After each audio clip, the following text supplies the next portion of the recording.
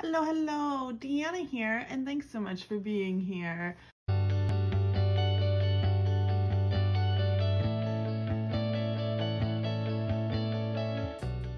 So in today's video, I am going to go ahead and show you a bit of my writing tools that I have been using in regards to writing and plotting and things like that. So I haven't really provided a good update on my writing in a while, so I thought that this might be a good opportunity to do that. So I'm going to jump right into it right now and just buckle up. And this is my writing notebooks and some of the tools I use to write. So I have this cute little pencil case here that says do more of what makes you awesome. I have no idea where I got this pencil case, but in here I just have some Papermate markers. It's really great for like color coding and things like that, because I'm very much someone who likes to color code some of the things that I do. I've got like sticky notes in here. I've got some little labels in here. I've got the Tombow permanent adhesive in here, which is great for going ahead and gluing some of my pages together. I've got little notes for myself. This is essentially what I carry around for the most part, because it's just a little pencil case and it's really easy to carry around. This one, on the other hand, as you can see, it's a bit of a bulkier one. I believe this bag was actually one of the bags my husband got for Christmas for like some of his shaving supplies, but he's got so many bags like this because they tend to come in those shaving kind of kits.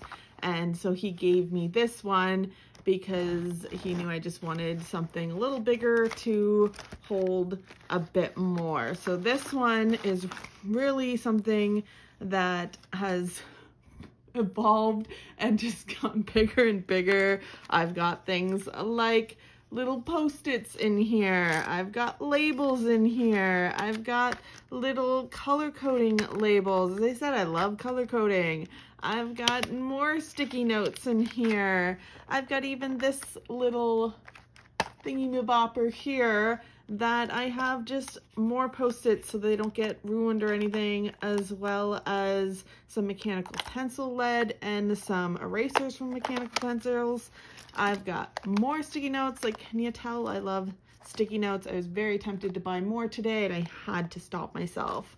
I've got scissors in here for cutting different things, especially if I'm cutting any papers or washi tape or anything. I've got a nice little pair of scissors, and I've got so many different pens in here, pencils. Like, this is a mechanical pencil that I use to write sometimes. These are some nice different type of felt tip colored pens that I really just picked up from the dollar store just to go ahead and color code and write things, writing whether that's in my actual writing notebook or my own personal journal. They're just what I use to write. I've got some stickers in here for when I'm writing and how many days I write. I've got more post-its. I've just got all kinds of things in here. So I think that's the majority of what I have in here, because it's pretty much mainly just a whole bunch of pencils and pens and all kinds of fun stuff. So those are my big pencil case and my smaller pencil case. It's a little more easier to carry around. So I'm going to put these to the side because we're going to get into the meat and potatoes here, which is my notebook, writing notes, and my happy planner that has some writing notes in it as well. So we're going to start with this one. And this one is one that I got recently from Indigo, this notebook, which, as you can see, is separated by these different dividers, and then in there there's even more dividers that divide within the dividers. So it's a pretty interesting notebook that I found on Indigo, and I loved it so much because this notebook has graph paper, blank paper, dotted like paper, and then lined paper as well. So it's interesting the way this is broken up. And while I was going to originally break it up by book, between book, like different types of the style of the paper was going to be different books, it was a little too much, and I thought, you know what, this is going to be my book where it's essentially divided up by the type of note, and the other one is going to be actually divided up by the actual book. So this one starts with the first page, has just a bit of a breakdown of some of my book ideas and just a list of that I started with. And then from there on this next section here, these are on these lined pages, are essentially the headers of genre, length, and plot. And it really just gives me what kind of genre is it, what length am I aiming for, or is this book, and then what is a brief summary, or maybe even like the back blurb would be what this plot is, or like what I think the plot's going to be. And this just kind of helps me set off on where is the story going, what is the story about. And then as you notice, I've got washi tape at the top here because each book that I'm writing, I have organized it based on these washi tapes, because the different washi tape coordinates with different books, and it just helps me keep it organized. So that's the first section. The next section after this has a bit of a title page, and that's the cast of characters page that I created. I just took some stickers and some lettering that I kind of made funky with the ombre effect, and I made a title page for this section. And this, as you can see, says cast of characters because this is a section where I list, each book has its own little section, as you can see from the washi tape, which ones are which, and then I'm essentially putting at the top of the page, I'll go to one that's not filled out so that we can see. The top of the page would have the title of the book, and then I would just write like maybe the first main character, have it their name, and then just some traits about them, like maybe some of their characteristic traits or some of their personality traits and things like that, so that I just have a little section, not a big detail, just a little bit per each character, depending on how many characters I have. And then sometimes I'm even just listing some of the supporting characters so that I have their names somewhere, so that I can just quickly go to this and see, okay, what kind of character is this as a quick overview? Because if I just write like the character is ambitious or something, that's going to help me to be able to grow that out more and just add to that and create that character. So that's what these pages are for. Then we go to the next section, which I'm not going to show you completely. I'm going to show you a blank section of it. And this section, again, I would do the title here. This is going to be one book here, and etc. between all these pages. Some of these are filled out, some of them aren't. And then this is essentially a bit of like my setting summary and a bit of an overview of the setting of the book. And what this mainly would highlight is I'm going to put in here, what's the time period that I'm working with? Is it like the 80s, or is it like a modern time period? Is it a future time period? Like what is? Sometimes this is very specific, and sometimes it's just a little bit of an umbrella of what it could be, or within these brackets. Then we've got the location of the overall location, maybe like, is it in the US? Is it in some unknown world that I created or something? That's going to go there.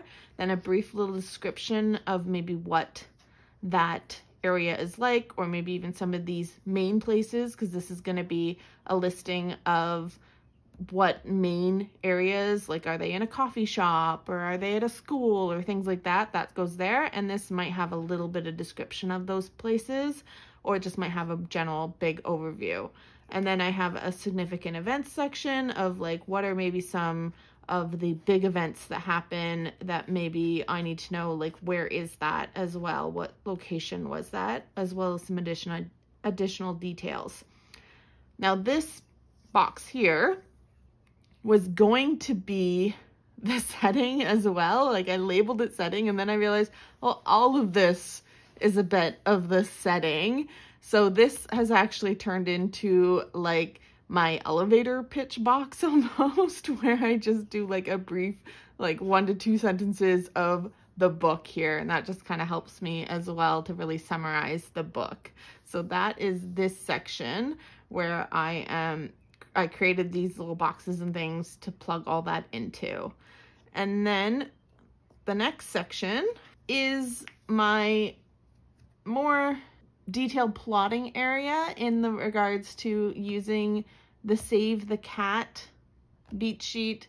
If you've heard of it, by there's the Save the Cat original by Blake Snyder, and then there's Save the Cat Writes a Novel by Jessica Brody. So I took that from both of those and made myself this little page here of this little summary of it, the different acts. I used stickers and things, and then I even had this, which came from like an old planner, and it was blank and just had the kitty, and I thought that was so cute for the Save the Cat. And then I made the title, and then I just wrote out what are the different beats in this story structure tool, essentially. So this, if you know Save the Cat, you know Save the Cat. And if you want to learn more about it, Jessica Brody has a YouTube, and she's got some great videos as well as even if you just type in Save the Cat, there's so many videos out there that really talk about this more.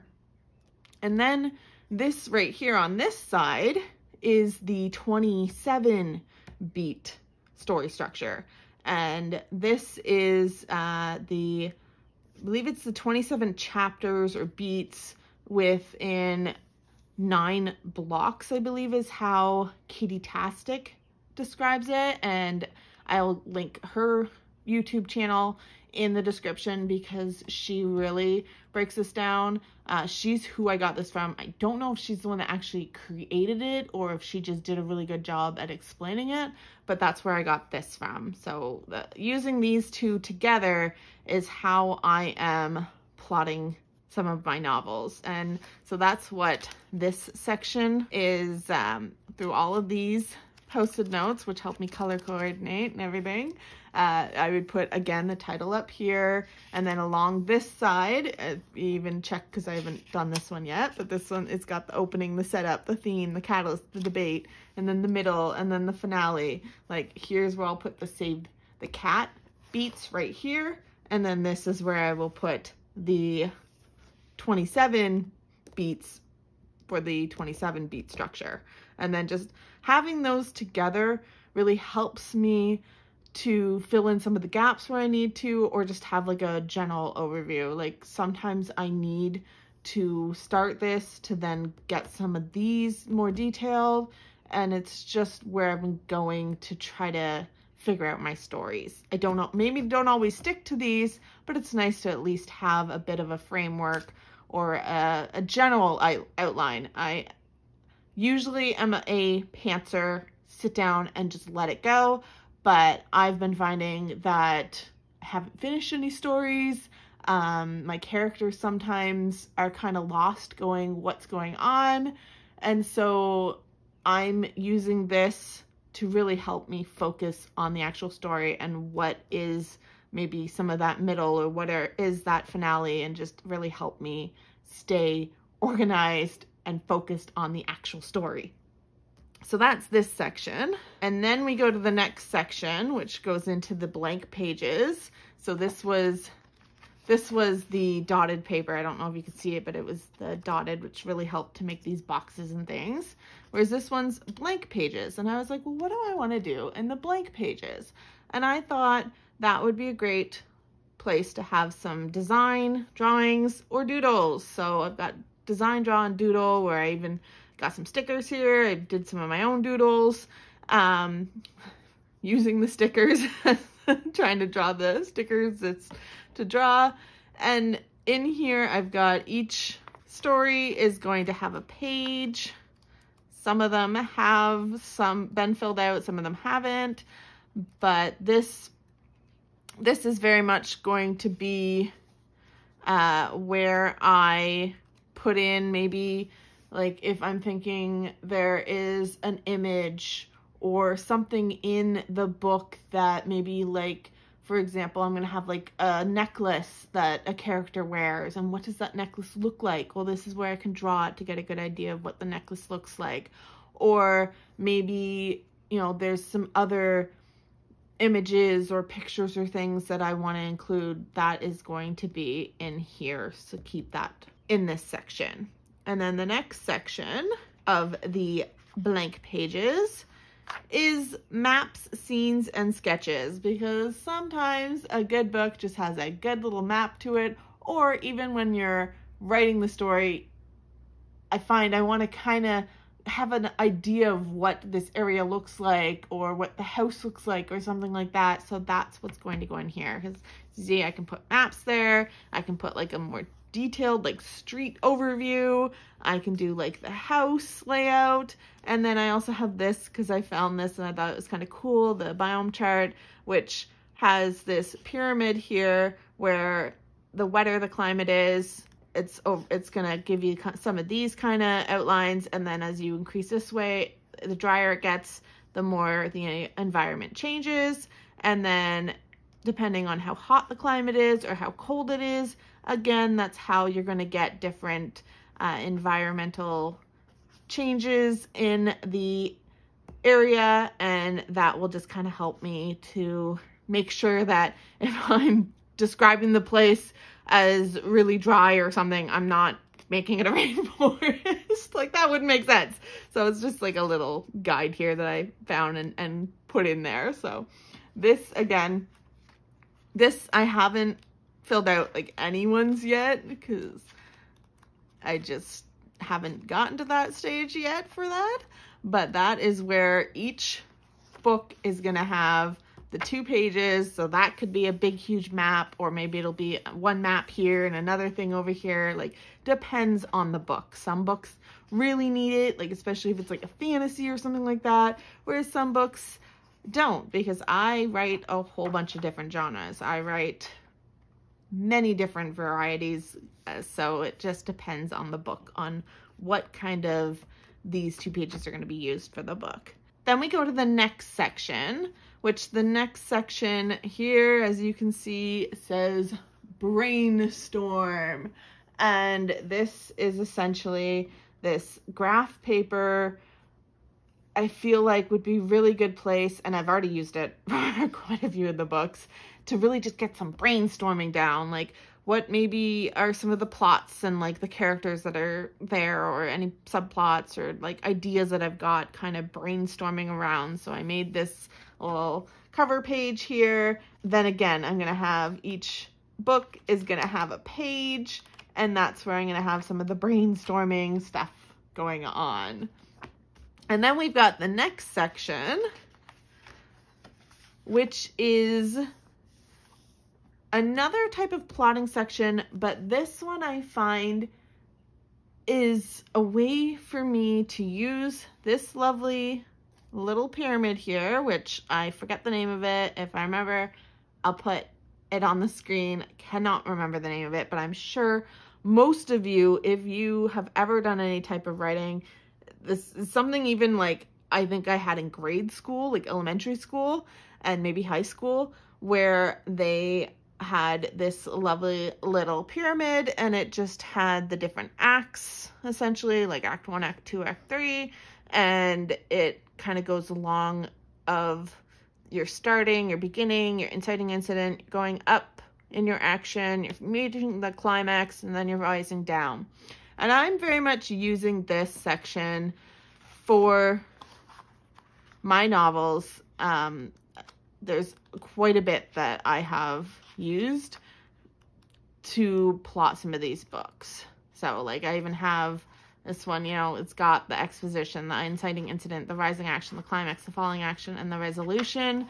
And it just really helps me to write out what, you know, the starts and things. I've got this pyramid drawn out up here on the page, and then I've got each of these like filled out with a little more details. This too really helps me when I sometimes find I'm struggling. When I find I'm struggling to fill out these, it sometimes helps me to just go back to basics and look at a much broader overview, because that's part of my pantsing that is innately in me of sometimes I don't really know. I might just know a couple beats of what's happening, and this is really great to just write it down, have it somewhere, kind of see where the plot's going, and then it really helps me to build out this section to then build out my book. And so I actually use these different methods of plotting alongside another one, and maybe I'll do a video someday where I compare them all, because I'm just trying to figure out what kind of works with me and my ability to write. And that is the plotting circle. I think it's also called the Embryo Circle, and it's the Dan Harmon, the creator of Community and Rick and Morty, who did it. So he created this circle. So I've actually been using this circle, which this doesn't look really pretty. I didn't make this all pretty and stuff. It's just literally what are the different things that he broke down, and what do the different numbers mean, and the areas on the circle. If you're interested, I can definitely do a video breaking this down more. I can do a video breaking down them all a little more if you want, or I can just even post to link to different videos that have more information, because this has been a big change too, because again, sometimes I'm not sure what structure works best for me. I'm still very much learning on the best way to write, and so I've been using the story circle as well, the plotting circle. So that's something that I use alongside this and the different methods, and just get it in here. So next section and final section of this book is happy notes, which I took this from one of my happy notes pieces of paper, and then I just took some little I took some stickers here, and then I took, again, these are from that planner I had that I just cut out. I thought it was cute, and this is where a lot of my research stuff is going in, or things that I just need to put somewhere that didn't really fit in any of these particular sections, but I need to know about it, or like keep aware of it, or just have an idea of it, or like this is how this works. Like maybe it's the different cycles of the moon and what they're called, or maybe it's, you know, different cities that maybe are around a certain area. Like this is very much where some of those notes go. And again, I have a section for each book, and I just put them all in there. So that is this writing notebook, and this one is definitely a nice one that I am able to bring with this right here, and I'm able to either write on my laptop or write in my book, depending on the method that I'm using to write for that particular book, because some books I write on my laptop, some I write in an actual journal. It just all depends on the book. So that is this book here. And then I have this big behemoth one, which is the big Happy Planner. If you know about Happy Planners, that is what this is, with the disc holders here. Instead of a ring binder, it's a disc binder. I love it, love it, love it. I've been using my Happy Planner for at least a year, and I absolutely love this. And this is, as I said, one of the big ones. This was not the original outside of it. The outside was actually this right here was the cover, but I actually liked the kind of like spooky vibes and like the night sky. And I had this from one of my scrapbooking packs that I had, and I just thought, yes, this fits because this is like my little book of spells to like keep track of my books. And it starts right away when you open it to one of these little pocket folders right in the front from Happy Planner. I've also got like these little notepad little pages here, which are great because they just stick in and I can make little notes on them. In this folder here, I have a variety of things. Some of it is just like I have stickers that I don't have anywhere else really to stick them that well. I've got like little numbers and stuff. And so I put them in this planner and it just keeps it nice in here at the front. And then I also have on this side as well more stickers and things, like some of my Happy Planner stickers that fell out or anything like that. And it just keeps it all nice and snug for me. So I'm not going to go through everything in here because honestly it's just random things to just really keep it in one place and keep it so that it's snug and secure. Then I have this on this side, which you may have already noticed as I was rambling on about this, which is everything you need before you self-publish. Now, I don't know if I'm self-publishing. I don't have that yet. What I really am focusing on right now is writing a story and getting a book finished. And then I will focus on whether I'm self-publishing it or traditionally publishing it. But I thought this was great from Sarah Cannon, which if you've seen her on Heart Breathings, she had this lovely little note and some tips and information on self-publishing. So really, I love that she provided this. She like even has like the self-publishing checklist that is here with all of this stuff. And this is something that if you go to her website, I believe it is at heartbreathings.com, and you sign up for like her newsletter or email, you can get access to this and you're able to print it off free, which is completely amazing.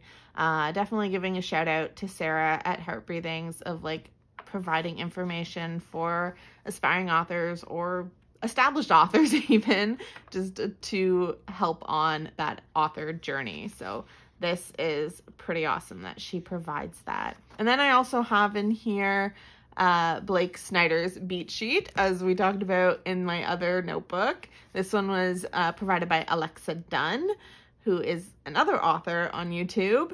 And I think she had a link to this in one of her videos. I don't know for sure. I just do know that Alexa Dunn was the one that created this. So this was really good too to really help. And so I have that printed and in here. Then I have, again, bigger versions of the Save the Cat and the 27 beat breakdown, because if I essentially just want to use this book and I don't want to use both of these books, it's nice that I can have one or the other, or both, or anything like that. It just gives me some flexibility. And really, I'm someone too that I learned something more by writing. So the more I wrote this out, the more I learned about it and was able to digest it and understand it. And then I also have just a blurb about the 3-act structure, and just that doesn't look as pretty because I haven't really finished it yet.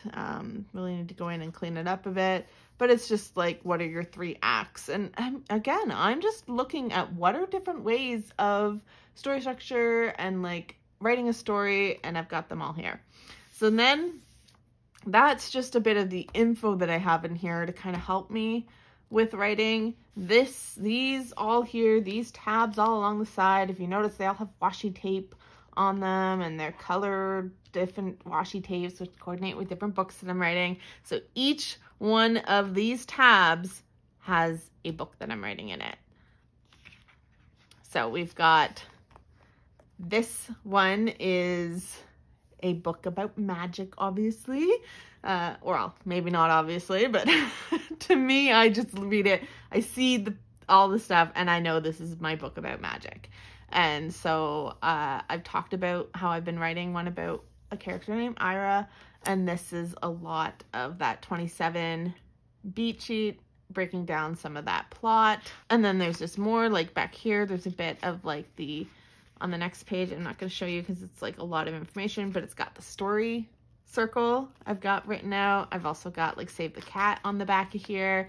So yes, I've been using this to really try to get a better understanding of my story and where I'm going to help me write it. So that is this. And then I have a lot like back here. What I love about the Big Happy Planners is they're very versatile because it's a disc system. So I can literally take, like, for example, this right here and take it out, and then I can plop it back in, or I can plop it in wherever I want it. I absolutely love that about this style of notebook. And that really helps me to organize better, especially considering I'm someone where if you're just giving me a little bit of space, like even what maybe this is going to confine me to just what I can put in here. Whereas this is going to be a bit bigger of a beast because it's going to let me put a lot more. It's going to let me put so much in here where I can move it around. I can change it. I can do all kinds of stuff with it. So that's awesome for me because I don't have to feel like I'm not using space where maybe there is space, or that I accidentally started the next section too soon or anything. Like it's room to grow and take away as needed. And I also have a hole punch where I can even just take like blank or my own pages. I can take any type of paper I have that I can essentially hole punch it and put it in here. So I absolutely love that about the Happy Planner. And as you can see, I got some more Heart Breathings stuff in here. And I just very much, some of these pages are just even my own paper that I've just hole punched or anything to put it in here to talk more about. There's so much in here. I'm not going to go through it all because there's so much that's like spoilers and things like that. But this whole section has different pages about this book. And then we go on to like this one. I haven't finished this one yet, but this one's going to be, I have a lovely little mark because it's telling me I need to do this page, and this is where I am to fix this, because I'm going to potentially have a video where I'm going to go through and show you what it's like to like just set up the page, because as you see, this is very blank. I don't have anything written on here at all. These are literally just my Happy Planner pages. And I forgot to mention, this is where I got the idea of using these boxes like this from the Happy Planner calendar and using it like this from Heart Breathings. She has a video where I think she has a couple videos where she just shows her notebooks as well. She had, I think, a classic one and a big one, different, ones depending on when she was writing different books. And she broke it down like this. And so I thought she did such a great job. Like, this doesn't even, to me, barely look like it's like calendar paper. Like, I wouldn't know it was a calendar if I didn't know, almost. So that's what it actually looked like before I washi taped it and all that. So I'll be doing a video about that. But again, this one is my another story where I've got so much information, like just the back of this page, because I like that it's the dotted paper. But all of this in here is going to be about another book. So I've got some pages to use. I've got some pages to use for another book. And then again, I've got more. Like each one I have used a different, what I love is I know, like, this washi tape, I know what book that is. I know what book this is, like, even just looking at the tab before I flip to it. I know what book this is and this. That's how my brain works. It's very much like color coding and things like that. That's very much what I love organizing. And then I've got some like blank ones that I haven't done up yet either, which we could totally go through if you want. I'll just do the one, I don't know, we'll see. But I've got, each book has a different section in this one. And then I've got at the end here, I've just got another folder, which I don't really put anything in. So I really almost want this at the beginning of a different Big Happy Planner when I finally get my next Big Happy Planner. Because if I put anything in here, I just find it just having the two areas fill up with stuff, it makes it like I can even feel the bump right there. So I don't like it. So that essentially, then I just have like some extra pages back here in the back, like different types of pages that I might be able to use to write in and fill out and take in and put in, stick in where I need to. So that is this one. This very much is still a work in progress, much like this one is, but those are my writing notebooks, essentially. That's what I'm using to plot and plan and just have a good idea of what I'm using to write my books. So I love that I've found some different YouTube channels to get some of these ideas from, like Heart Breathings, like Katie-tastic, like Alexa Dunn, like there's so many others, Jessica Brody, things like that, that there's so much. Those are some of the big names I can think of. There are so many other where I am like on there and just finding out more information, because it's a whole learning process. I don't think, being someone who's not published this, you know, take this as you will, but from my experience, you are always learning. There's always something to learn in anything that you do, whether that's your career, your passion, whatever. There is always something to learn. So I'm very much a big advocator on getting more information, learning more, and just always improving in different ways, even if it's a little bit every day, to make what you do better and make yourself essentially better. So I love learning, and I love that we have a platform where it's easy to get information and learn more. I wish we had this years ago, and I'm just glad that we do have platforms like this where people can have a voice. So I hope you enjoyed. If you learned something or take anything from this video, that is amazing. That just make me so thrilled.